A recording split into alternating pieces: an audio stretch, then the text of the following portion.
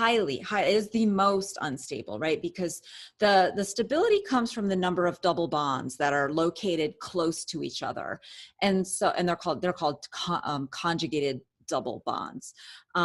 So and what that does is that sort of attracts oxygen. When you have two double bonds very close to each other, it attracts oxygen, and oxygen is an aggressive molecule.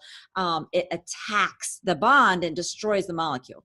And so if you have two double bonds next to each other compared to just one all by itself, the oxygen is like something like 9 billion times more likely to attack, right? And so if you have three double bonds in a row, then you're just magnifying it beyond like normal numbers that we even have words for.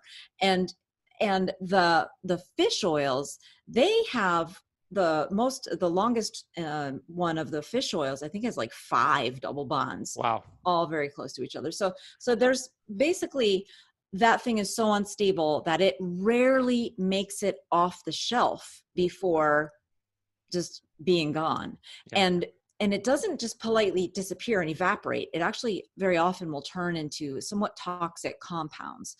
So this is a serious issue. I mean, we have people who are consuming fish oils, and they're actually getting some toxic compounds if it's a low quality, especially if it's a low quality fish or cod liver oil. And they've done studies on that as well, and I cite some of them in Deep Nutrition.